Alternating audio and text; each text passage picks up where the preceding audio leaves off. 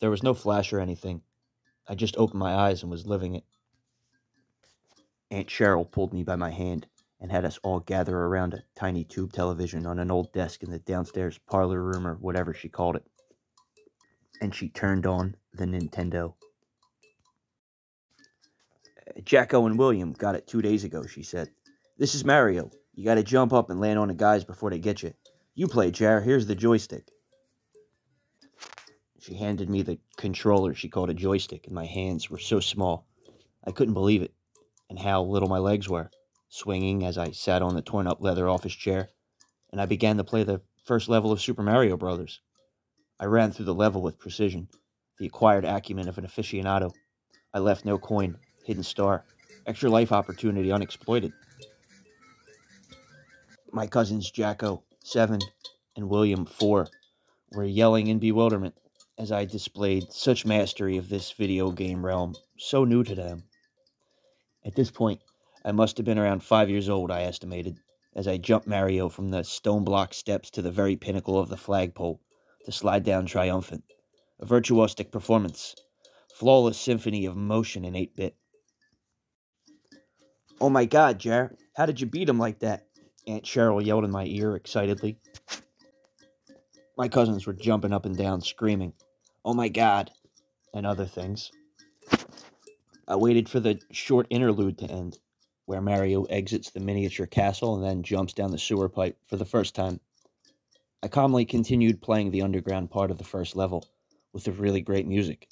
I took a moment of meditation to map out this new old world, my mind heaving in the body of a child who was myself. Super Mario Bros. Is a game that I never managed to beat in its entirety. More than 30 years of intermittent attempts to guide the little mushroom-eating man to his woman, beginning at this exact moment. Amazing. I used to dream of traveling through time, my own timeline, frequently during my late teen years and early 20s. In my dreams, I would be sitting in my old second-grade classroom, astounding the teacher with the genius from my present-day brain, solving math problems, reading science textbooks and all that. In other dreams, I would win youth championships, in sports, the athletic prowess of a grown man, ninja-like and pinning my way through wrestling tournaments and running Bo Jackson routes and midget football.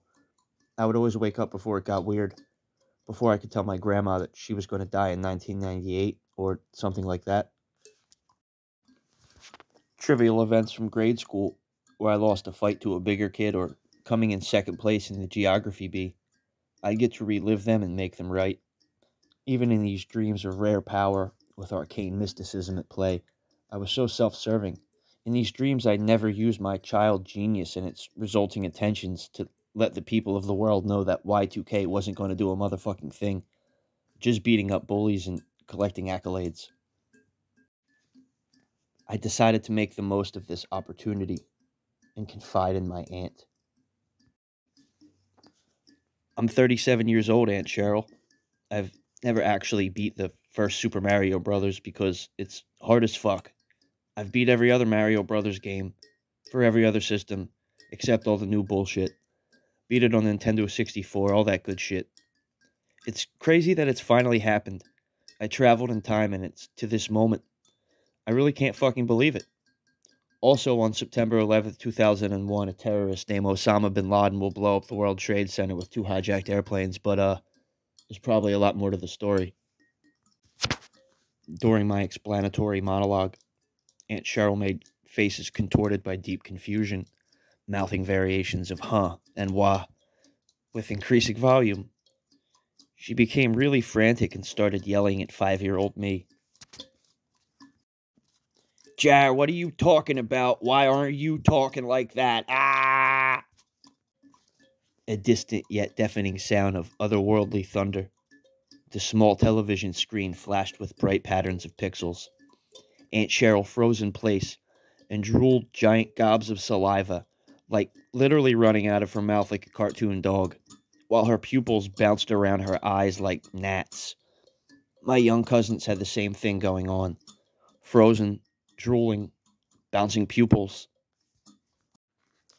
Mario the plumber appeared on the screen against the background of flashing 8-bit chaos. In his Italian accent, he spoke to me.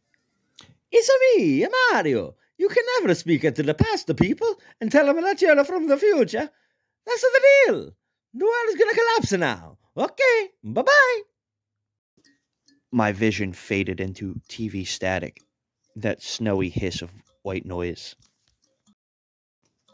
Later, in Hell Proper, Satan granted me a temporary seat at his infernal conference table of flames, across from Mario.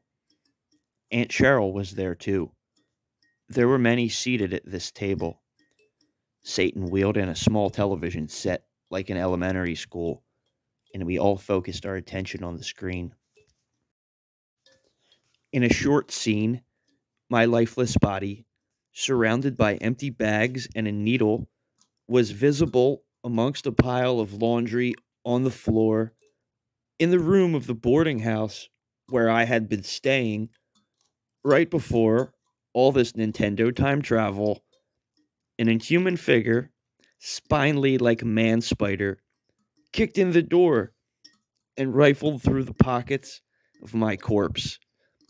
I was able to identify it as none other than Waluigi, out there on his own journey.